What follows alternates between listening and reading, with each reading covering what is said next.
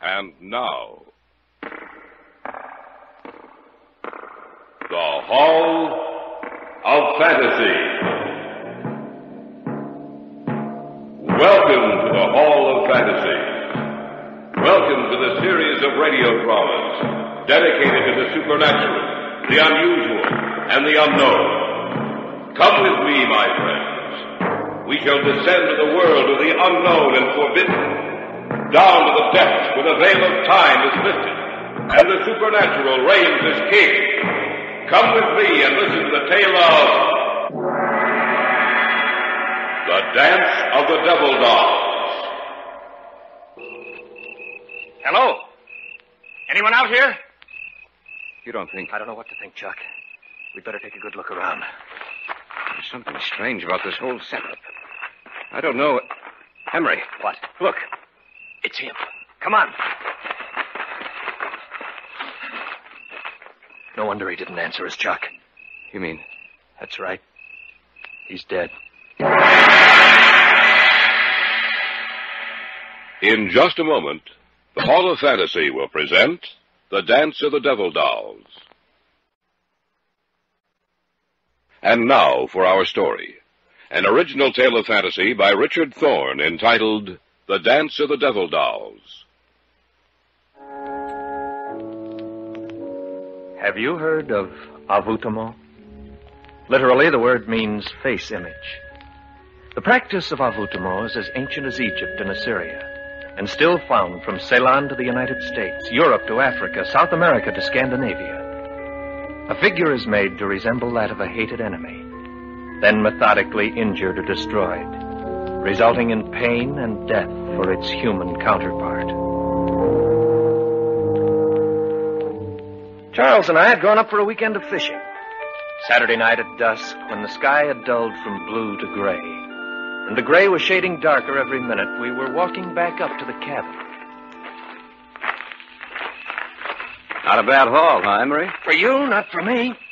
I'll bet you the smallest of those 3 bass weighs over 4 pounds. What bait were you using? A spoon. Fish just wouldn't leave it alone. Anyway, we'll have a good fish dinner tonight. And maybe tomorrow my luck will change. Well, I hope so. What time is it? About 9. We've been out 5 hours. Chuck. Yeah? There's someone coming down the trail towards us. Where? Oh, yes, I see him. Can't be going down to fish this late. Oh, we can't tell. Some guys really get the bug. There's a guy I know named Lloyd Erskine who will fish off... Excuse me, gentlemen. He means us. Wonder what he wants. Excuse me, gentlemen. I lost something. I wonder if you found it. I don't know what you're looking for, mister, but we haven't found it, whatever it is. Perhaps you saw it lying on the ground. It was a doll. A doll? Yes, about 12 inches tall. It looked something like me. I'm sorry, we haven't seen it. Of course, you can always buy your daughter It doesn't belong to my daughter. Oh. Well, we haven't seen it. Are you staying at a cabin on this lake? Yes. Only until tomorrow night. It's right at the head of the trail up there. You must have passed it as you started down. If by any chance you do come across it, I'll stop in before I leave this area, if you don't mind. Well, that's perfectly all right. Thank you, gentlemen. I must have the doll for the dance tonight, or the old woman will be angry.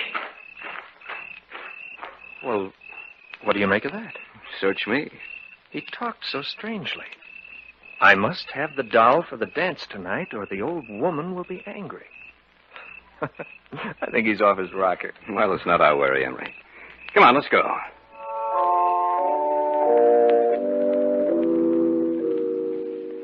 We went back up to our cabin, cleaned the fish, and had one of those fish dinners you talk about for years. It was about 11 o'clock, and we'd started to go to bed, intending to get up as early as possible the next morning when there was a knock on the door. I wonder who that is. I don't know, but we'll soon find out. Oh, it's you. Yes.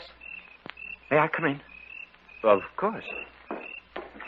I see you found the doll. Yes. I wanted to let you know that I had. Well, thanks for telling us. Now I must take him to the dance. Well, the dance ought to be just about over. Oh, no, it hasn't begun yet. Well, you'd better get there or your wife will be angry. You misunderstood me. I said the old woman, not my wife. You see, I'm not married. Oh. I hope you'll forgive me. I see that you're just about ready to retire, but I am afraid. Afraid? Of what? The old woman is already angry with me. I told her I'd lost the doll, and she swore that if I didn't find it, she'd kill me. That's why I've come to you. If you hear that I'm dead tomorrow, that I committed suicide, you'll know it's not the truth. If I could only get in touch with Dr. George Coyne, he could help, but I'm caught up in something I can't stop, and it's too late to get out now. I've tried, but... Oh, my head! You dropped your doll. I didn't drop it. She caused it to move. She doesn't want me to talk. I've said too much already. I must go now. Here's your doll. Thank you. Remember what I told you. If I'm dead tomorrow, it's murder. Good night, gentlemen.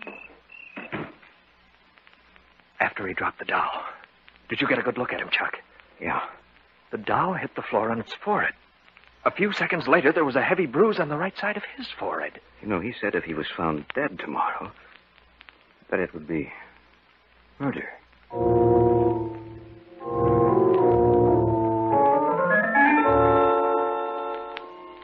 It was about 11:30 when we finally got to bed. We'd opened the windows of the cabin. The sound of the alarm clock we brought with us mingled with that of the crickets outside. The old woman said you must die. I heard something. I didn't know what it was. It sounded strangely like words, but they were uttered in a voice so tiny and shrill that I thought I was imagining things. But then, I heard his voice. No, I won't die. That'll help me. Emery, I didn't know you were awake. I couldn't sleep. I thought I heard a tiny little voice. I Be thought quiet. Hey, no. The old woman will take care of them, too. But I'm not going to die. I'm not going to...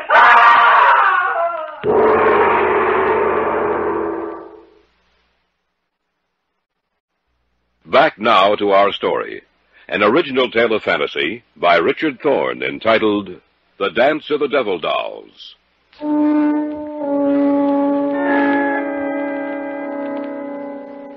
Charles and I had retired for the night, but neither of us could sleep. Suddenly, from outside, we heard the voice of the man we'd met earlier, and another voice, high and shrill, and somehow deadly. The old woman will take care of them, too. But I'm not going to die. I'm not going to... What's going on out there? We'd better take a look. There's a pair of pants and some shoes on. Remember what he said about dying? Yeah. You ready? Yes. All right, let's go. Beginning to think that guy belongs in an institution. Maybe. Maybe not. I think his scream came from the left. I'll take a look over there, then. Didn't tell us his name, did he? No. Well, I'll try calling him. Anybody out here? Hello? Anyone out here? You don't think... I don't know what to think, Chuck. We'd better take a good look around. Something strange about this whole setup. I don't know it. Emery. What? Look. It's him. Come on. No wonder he didn't answer us, Chuck. You mean... That's right. He's dead. That little doll that looks so much like him. I don't see it anywhere around. Neither do I. You know, Chuck, it sounds crazy to say it, but that shrill, high little voice we heard... You're letting this thing run wild with your imagination, Emery. Even though it looked like him, it's just a doll, nothing else.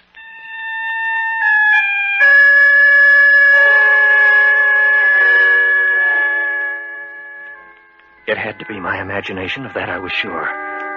But the mere thought of it, of the doll which so resembled the man with its shining face and beady little eyes, caused a strange sense of apprehension and fear to come across me. And I glanced out into the darkness and saw only the lumbering shadows of the trees, and heard the rustle of their leaves as they brushed together.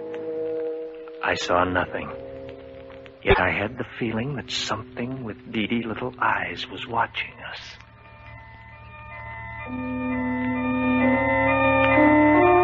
We notified the authorities. They came out, found no evidence of foul play, and diagnosed his death as being caused by heart failure. Our luck was exceptionally bad out on the lake Sunday, and we drove home that night, speaking but little, thinking only of what had happened the night before.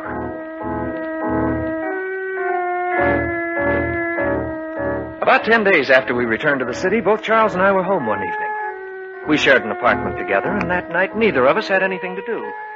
We were playing gin rummy. One more hand like that and you'll be out, you lucky dog. It was pure skill, my friend, no luck involved. Cut? No, I trust you. It's a good thing Pamela stood you up tonight. She knew that you wanted a gin partner. Don't be humorous. Proposed to her yet? No, but I'm working on it. You know, you deal like a card shark. I have nothing but... Expecting anyone? No, you. Mm-mm. Well, I'll see who it is. Whoever it is, get rid of him. I got a good hand. Coming right up.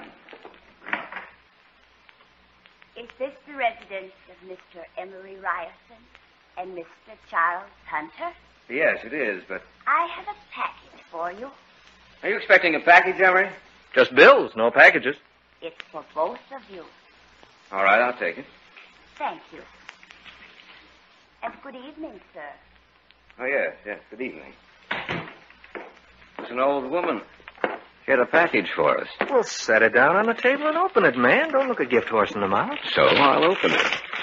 Oh, it's wrapped very well. Maybe it's a bottle of scotch. Who is be sending us a bottle of...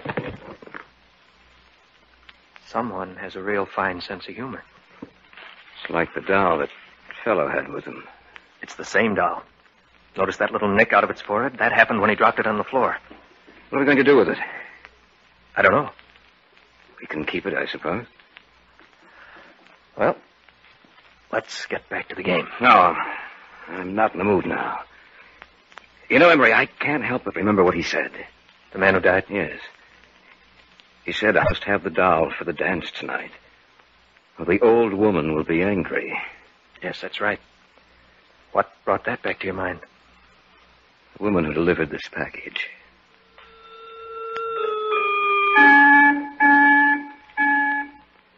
We put the lid back on the box and left it on the kitchen table with the cards we'd been using. Neither of us entered the kitchen again that evening. We went to bed a short time after 12. Again, I was restless and couldn't sleep. I had the same feeling I'd had that night in the cabin. And I remembered the words I'd heard spoken in that unearthly little voice. The old woman will take care of them, too.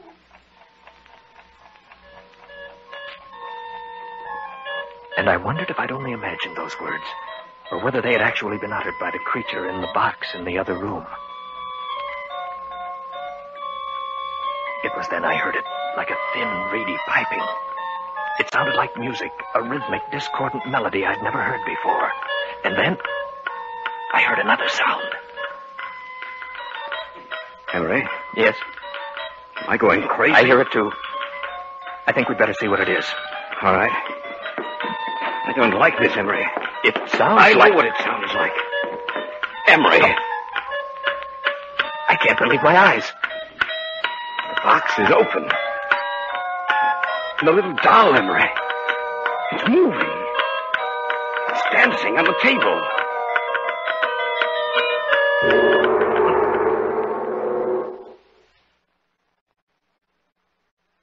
Back now to our story. An original tale of fantasy by Richard Thorne entitled The Dance of the Devil Dolls. Charles and I couldn't believe our eyes, for the scene before us was as bizarre and fantastic as the wildest dream of an insane imagination. It's moving. It's dancing on the table. Yes, I see it. This is something that... I'm going to destroy that thing. Be careful. Look out, Chuck. It's running. I'm going to get it if it's the last thing I do. It's running over toward the window. It's gone. Gone through the glass. Maybe it's down there on the sidewalk. It's possible, but that's a 2-story drop. I can't see it. No, Emery. It's gone. They turned again to the old woman.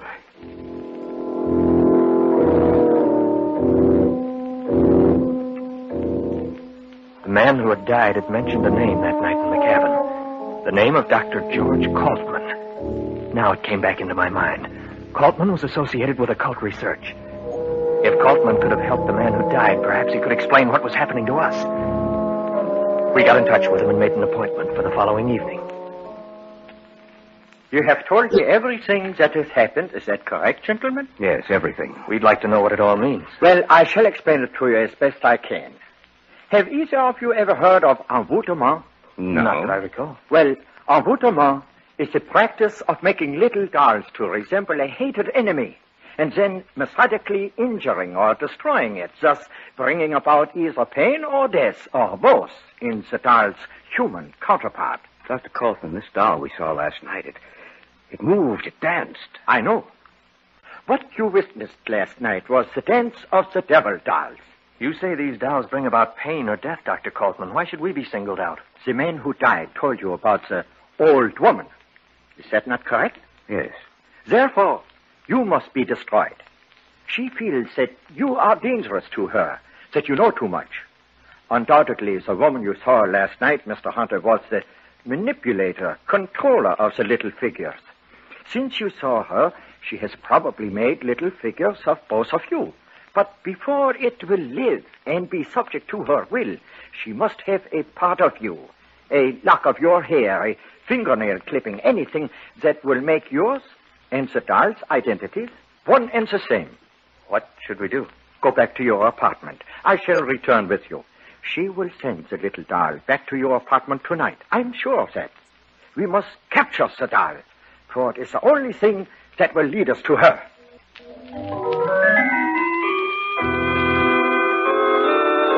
Kaufman, Charles, and I returned to our apartment and took up our vigil in the bedroom, for that was the place the doll and the old woman would expect us to be. We made dummies of the extra blankets and arranged the beds so it looked as if we were sleeping. You left the apartment door unlocked? Yes. But why? It only makes it easier for it to enter. That is what we must do. One way or the other, the doll would find means of entrance. If not tonight, then another. You have no idea what those little creatures are capable. Listen. It is coming. Be quiet. Wait until it is in here. Then close the bedroom door and put on the lights. We understand. Now, quiet. Now! Catch it quickly! There it is over there. This time it won't get away. Don't let it get near the window! I've got it. Quickly, put it in here! Ah, there. We have it. Now, what do we do? This doll will lead us to the doll woman. You mean now? Tonight? Yes, Mr. Ryerson. She will know that we have captured her little messenger if it does not return in a few hours, and she will be prepared to stop us. We must find her, destroy her if need be, before she has a chance to destroy you.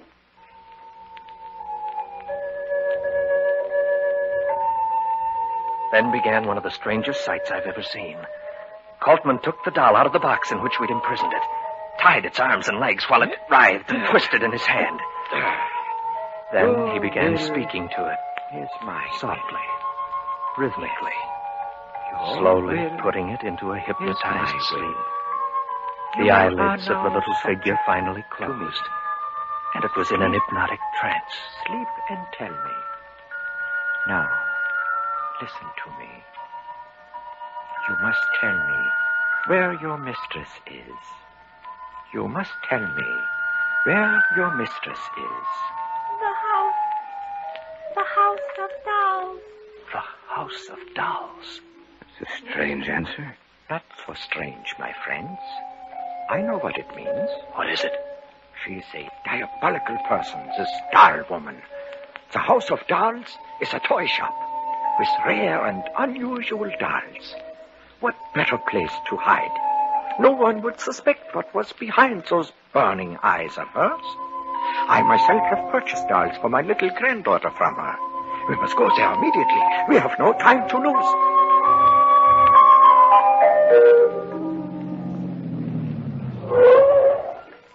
This is the place. Let's go. Right. It's past 2. There's no one on the streets. All the better. Try the door. It's open. Probably waiting in the rear of the shop. for the creature she sent out. Well, let's go in. As quietly as possible.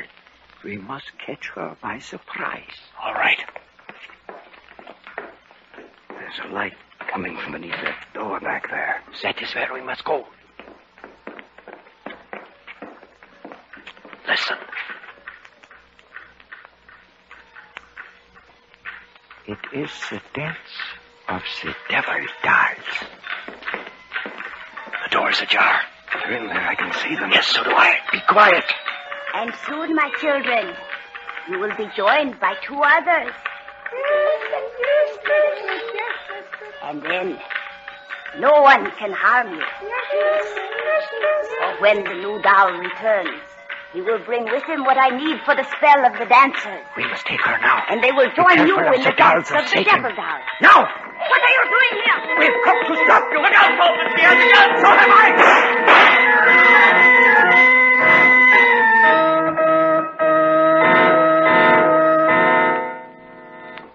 She is dead. She will cause no more harm. Seems strange to see those little creatures on the floor. All of them so quiet and still. And just a short while ago. They were participating in the dance of the devil dolls. Yes. Do not feel pity for them, Mr. Hunter. The dolls did not really live. They were a creation of evil, sparked by the malevolence of the old woman. When she died, they died with her. Perhaps the humans they resembled will rest quietly now.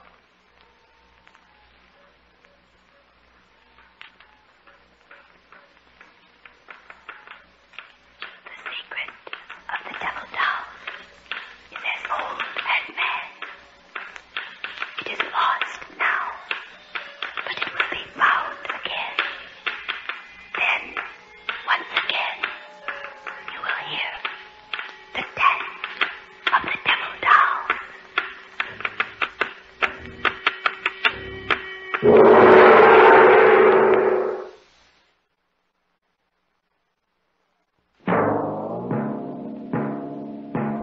So runs tonight's tale of the unusual, the terrifying, the unknown. Join us again when next we journey down the corridors of the Hall of Fantasy to hear another strange tale of the supernatural. All characters and events portrayed in these programs are fictional, and any similarity to actual events or persons, living or dead, is purely coincidental.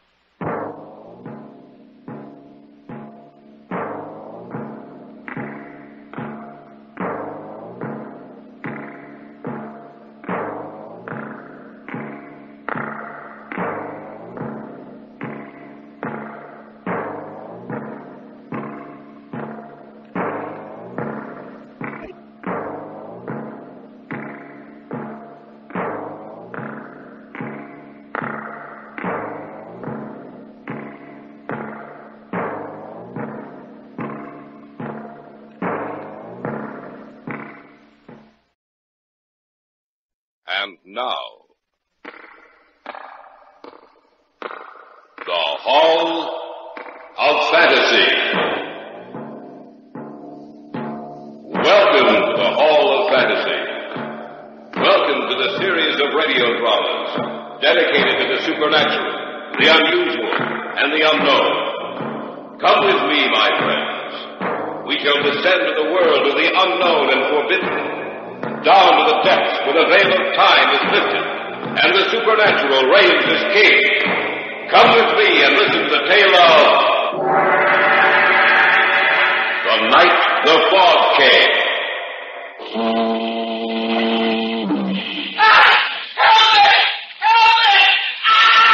It came from our right. We'd better take a look. Come on. We're getting close to the lake. Only this fog. Wait a minute. There. Right there.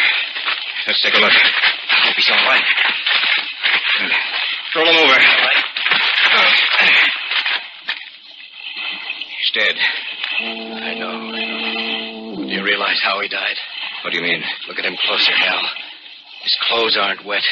Even his hair isn't wet. But look at the water trickling from his mouth. This man died less than a minute ago on dry land. 200 yards from the lake. And he died by drowning.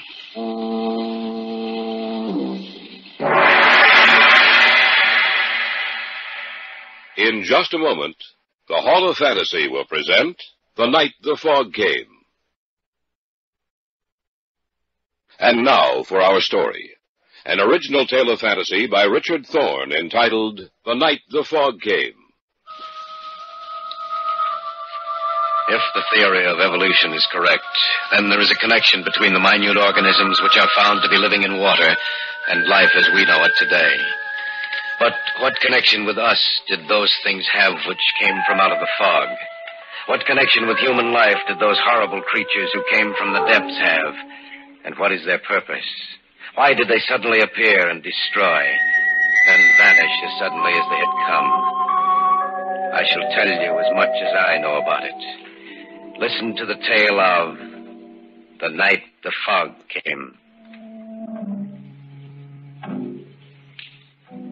The first inkling of their existence came to us as we were going through some routine research.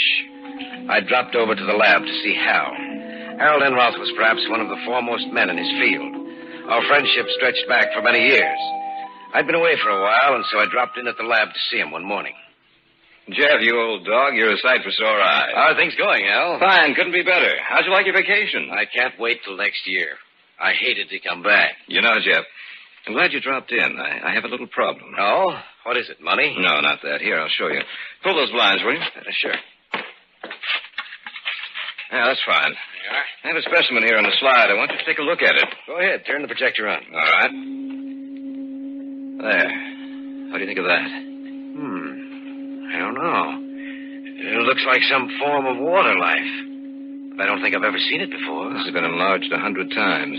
There's no use trying to recognize what it is. It's a form of water life completely unknown to us. A new form of life. Where did you get this? It's a specimen of water one of our field researchers took from the westernmost tip of Lake Superior, somewhere near the Wisconsin-Minnesota border. Have you contacted anyone else about it? No. Why not?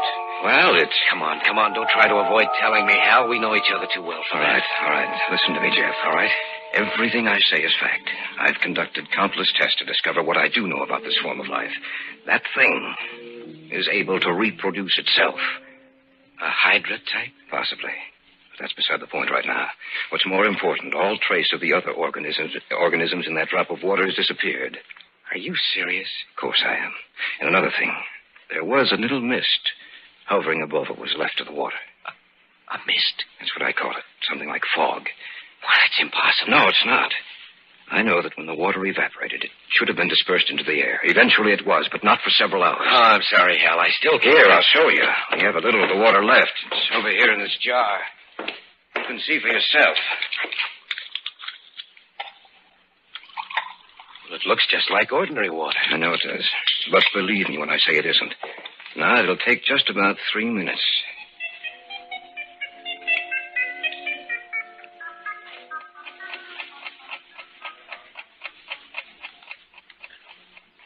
Do you see what's happening? I can't believe my eyes. See that little cloud of misty vapor beginning to form like fog? Yes. But what causes it? I wish I knew. Our field men say the conditions up there are getting to be unbearable. The whole area for 100 square miles is almost covered completely by this fog. What are you going to do? Well, I'm going up there myself. Jeff, if I send for you, will you join me? Of course. I may need you. I may need everyone I can get. It's begun to prey on my mind, Jeff. Somehow I think there's something in back of this. Something the likes of which the world has never seen. Something evil.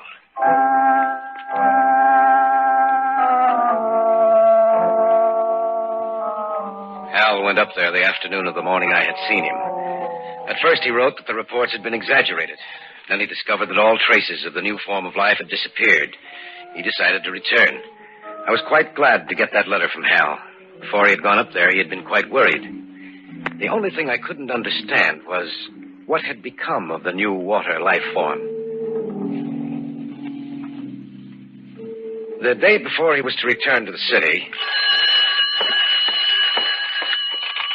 Hello? Jeff, this is Hal. Where are you? I thought you... I had them put me through direct to you, Jeff. I need your assistance. What's the matter? I've already called Arnold Simpson and Jack Rackle. They've agreed to come. I need you too, Jeff, just as soon as you can possibly make it. Don't worry, Hal. I'll be there. Remember, as soon as you can possibly make it.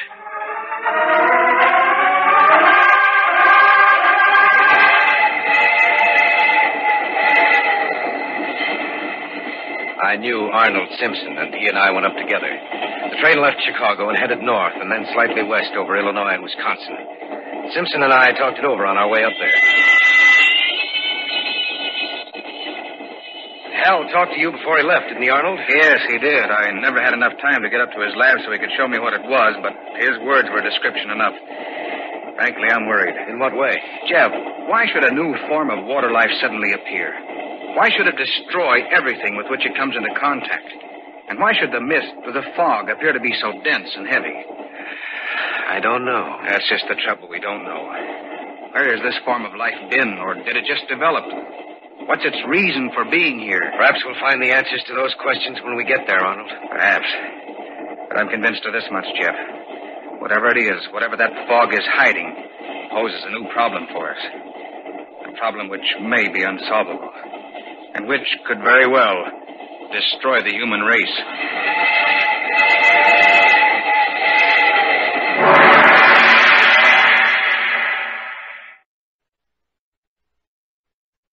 Back now to our story. An original tale of fantasy by Richard Thorne entitled The Night the Fog Came.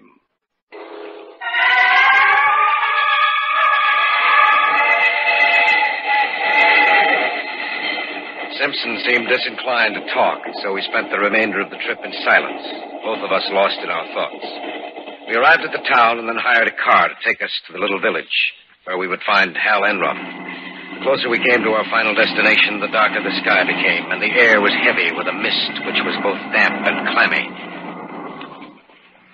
It was an old rickety car, and the roads were little better than the ground on either side of it. The car stopped a few hundred feet from our destination. You gotta walk the rest of the way. You said you'd drive us all the Look, way. mister, I come farther than I was going to in the first place. I ain't in no mood to go into the woods up there. If you're gonna go, then you walk in. Jeff, can't you do something? I don't think so. Here's your pay. Thanks. Let's go, Arnold. It could be worse, Arnold. I suppose so. He seemed genuinely afraid. Aren't you? A little. Hey, we must be pretty close to the lake. I've never seen the fog this thick. It's unnatural.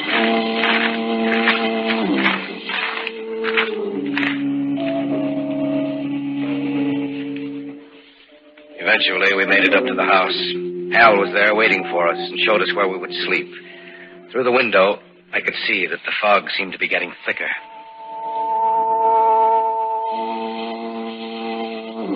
That's an eerie, lonely sound. You get used to it after you've been here for a while. Hal, you wrote me that this fog, the new form of life, had disappeared. It had, but 2 days ago it suddenly reappeared. And with it, the fog returned. Then there must be a connection between the two. Yes, but what? I haven't any idea. Look, I have to go down to the village for some food. We don't have enough here to feed 4 of us. Will you come with me, Jeff? Certainly. I'll be right back, Arnold. It's only about a mile away near the lake. Go ahead. That trip made me tired. I think I'll take a nap.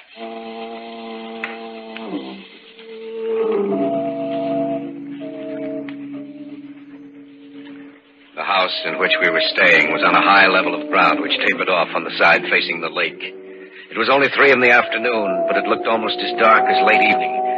And there was something about that cloudy mist. It was cold and clammy and smelled strongly of the lake.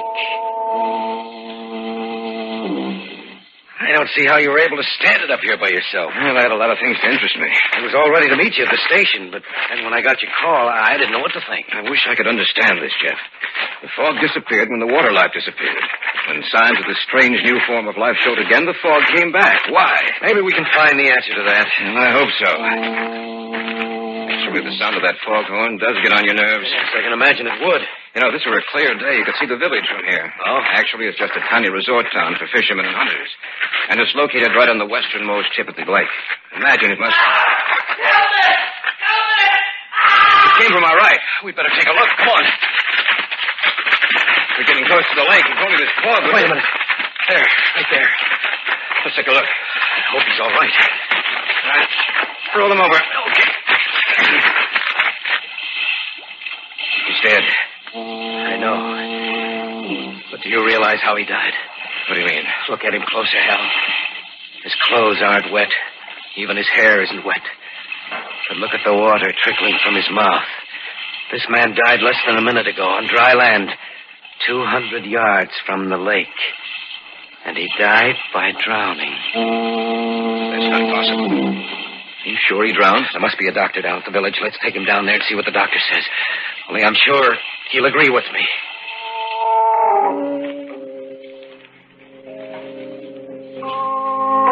Together, we carried the man down to the village. Luckily for us, he was of slight build, not too heavy. It took us almost half an hour to get him down there. When we finally did arrive, it took another few minutes to locate the doctor. What do you think, Doctor? Get them out of here. All right. Will you please wait outside? The doctor can't work with you in here. He's just like all the others, ain't he, Doc? Please wait outside. Thank you. What did he mean by he's just like all the others, Doctor? Just what he said. Ever since this fog has settled down again, 5 people have died. All in the same way? Yes. You mean by drowning? That's right. I can't understand how this man we found could die by drowning when he wasn't in the water. You know, we reached him about a minute after he screamed. How could he drown? Professor Enroth, I've been asking myself that same question about all the others. I've been almost half insane these past 2 days trying to find the solution. Dr. Craig, this fog, has it always been like this in the area? No, not until about 2 months ago. Which coincides with the time we first discovered that new form of water life. What did you say? Nothing, Doctor. We're doing a little research work up here, that's all. If this keeps up, I'm afraid of what might happen. I've never seen anything like it before. The fog, those deaths, how can they be explained? We don't know, Doctor. We just don't know.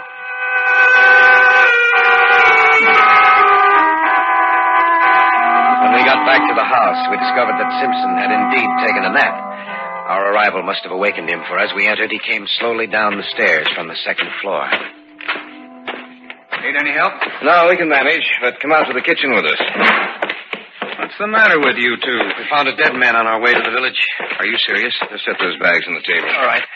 Oh, I'm not joking, Arnold. We heard a scream. It took us about a minute to get to him.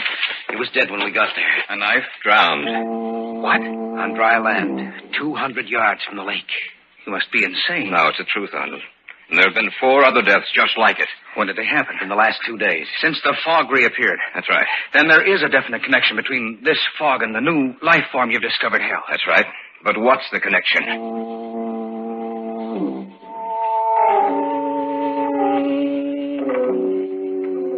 We'd gotten back to the house about 6 o'clock. It was about 7 that it happened.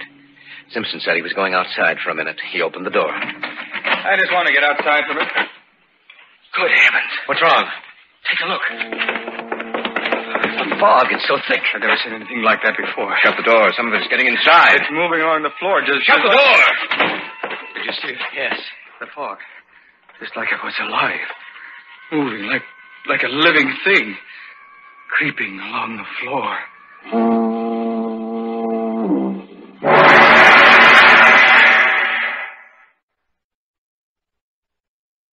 Back now to our story. An original tale of fantasy by Richard Thorne entitled The Night the Fog Came. When Simpson had opened the door, the fog crept into the house in little wisps that curled and snaked this way and that. It looked like a thing alive. You saw it, didn't you, Hale? Yes, I saw it. What does it mean? I'm afraid of what it means. You mean you know? I hope I'm wrong, but I'm afraid I'm not. It's just possible that this form of life has developed from something that was present in the water all the time. The great brute animals ruled the world before man appeared and then were destroyed. Eventually, mankind wrested the supremacy of the earth from the other animal and plant life. Perhaps the cycle is to continue. Perhaps, after man, this new form of life.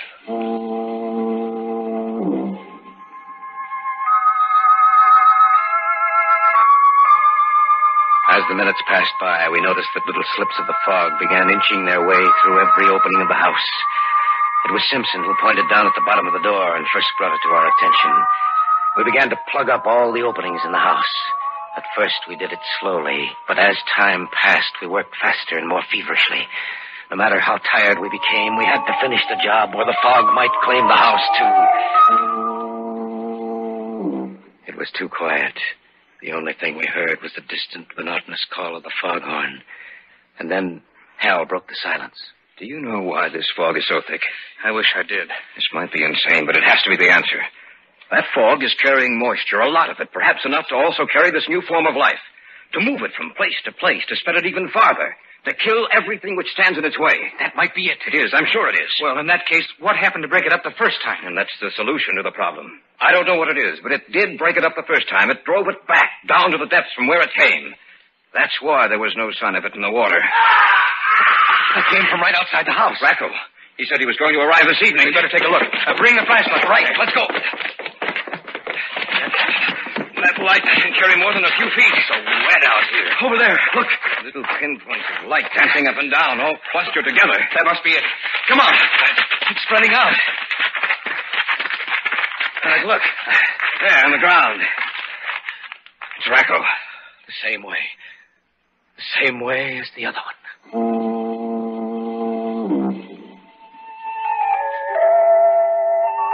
The little specks of dancing luminescence had withdrawn from Racco's body, but now we noticed that there seemed to be more of them. We carried the body back to the house. We'd forgotten to close the door behind us, and some of the fog had gotten inside. It wasn't too bad, however, and little by little it began to disperse. Look out that window. Yes, I see them. Gathering together with a whole mass, getting larger and larger all the time. Separating like the Hydra. It must be destroyed. Yes, but how? They created the fog. That must be the only way they can travel on land. They must have a basic water carrier. Have you realized what this means? What are you getting at? The area this fog now covers is 100 square miles. Every animal in this area may lose its life. And then what happens? They divide again and again and again. And the area of the fog keeps getting larger all the time. If it isn't stopped now, while we still have a chance, it may never be stopped. And I ask you the same question, Simpson. How? I don't know. Someone's outside. Let them in quickly. They're moving towards the house. Oh, thank goodness. I didn't think I'd make it. It's a miracle that you did. Sit down, Doctor. Thank you. I was out for a call on my way back to town. I noticed how thick the fog was. And then I noticed the animals lying dead in the forest. The smell of their death was in the air. I continued on towards the town. And then I saw the bodies lying just where they had fallen. The whole town seemed to be covered by a strange luminescent mass, which in some manner moved. I was afraid. Then I thought of you people in this house, and I got here as soon as I could. I don't know how long we'll be able to withstand them, Doctor. I'm sure the townspeople are dead now. In fact, almost every living creature in the area must be dead. But what is it? What caused it? If we get out of this alive, Doctor, we'll tell you. Look outside. It must have split again. It's twice the size it was. What are we going to do? Look under the doorway. They're getting through. Plug it up. Use some newspaper, clothes, anything. We've got to stop it. Constant opening and closing of the door. Loosen the other things we have down there. I think that'll do. Look, the things that did get in. First you see their light, and then they're gone. What happens to them? Perhaps we can't see them. Or perhaps they die. Hal, wait a minute. Your first letters to me mentioned the fact that the mist had been dispersed. What caused it? I don't know. Doctor, you're a native of these parts. Yes. I want you to tell me about anything unusual which happened that day. Well, I don't remember anything about that day particularly. I remember I was quite pleased to see that the fog had lifted. It was a beautiful day. Unseasonably warm. In fact, the sun was quite hot. Heat. I wonder if what, Jeff? These things, these Hydra-type creatures must die in the heat. This house is quite warm. The day the fog was dispersed was warm with a bright sun. Perhaps that's the answer. Doctor, is there any fire break around this area? Well, there was one cut through the trees several years ago. Yes. In case of a fire, a bad one, in the heavy timberlands. Everyone was instructed to get into this area. In other words, there's a complete fire break around this entire area. Yes. It comprises about 150 square miles. And that's it. It's the only chance we have. We'll burn out this area and hope it drives them back. There's some oil downstairs. Get it. We'll start the fire here and hope it sets fire to the trees surrounding this house. Be right back. We'll have to make a run for it once this place is on fire. We may not come out of this alive, but we can try.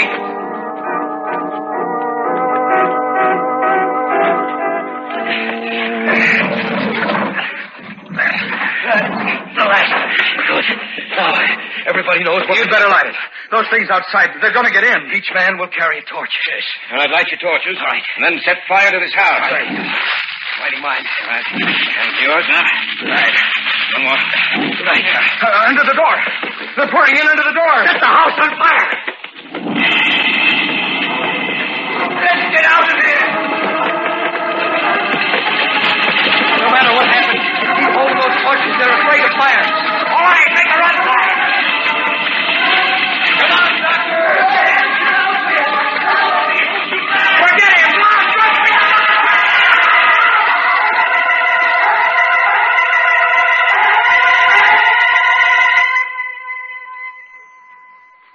The fire caught hold and the entire area was burned out. A week later, the smoke had cleared and the fire was out. There was no sign of the fog, which had meant death to so many things. I had caught a glimpse of the doctor. He had dropped his torch and it had gone out. He was immediately engulfed in those luminescent killers. I'm going back up there with Enroth and Simpson. Though there is now no trace of those things in the water, still we know they lurk somewhere waiting for their moment. We must destroy them once and for all before that moment arrives.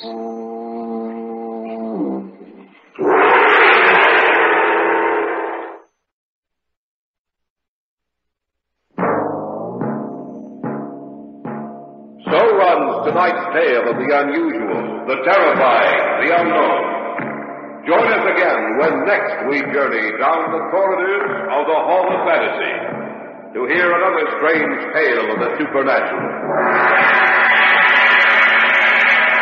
All characters and events portrayed in these programs are fictional, and any similarity to actual events or persons, living or dead, is purely coincidental.